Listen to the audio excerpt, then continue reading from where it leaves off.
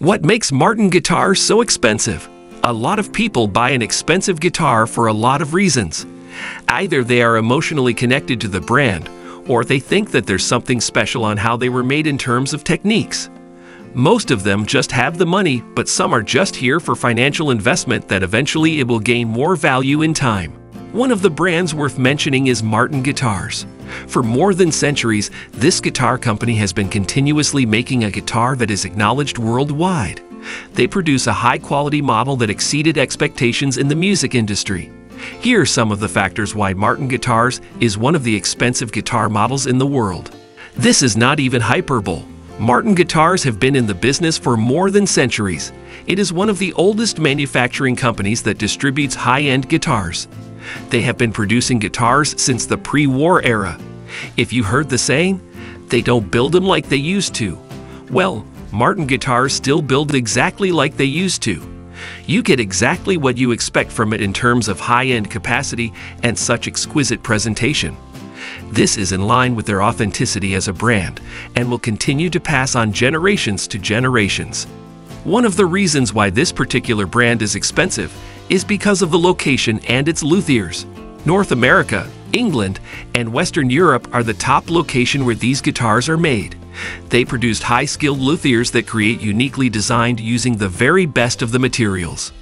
Martin luthiers considered their guitars as art and not just an instrument.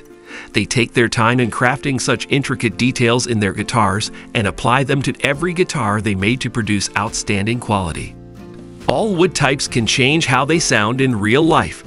A Martin guitar is no exception and can easily exceed $6,135 because of the high quality of wood grain and the process called torrefaction, in which wood is drained of all its water contents. One thing to consider is that the price range in sound varies if it's an acoustic rather than electric.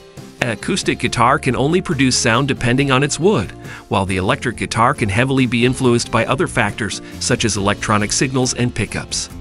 The biggest difference between a Martin guitar to another brand model is the way they feel. There's an undeniable satisfaction when you play a Martin.